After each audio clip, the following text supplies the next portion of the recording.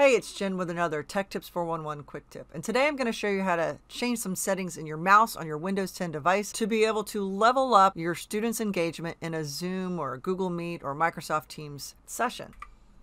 You can change the pointer color and size. So if you click on that, you have this option here for mouse pointer. This is a really quick and easy tip. You can go into the mouse settings. You can adjust the size of the mouse. You can even do a custom color so it's going to stand out on your screen, and this is going to be advantageous for your students or your participants as they tune into your online sessions. So I hope you found this quick tip beneficial, and if you did so, give it a like, and if you haven't already done so, go ahead and subscribe to the channel so that you are alerted for future videos. Thank you so much for watching.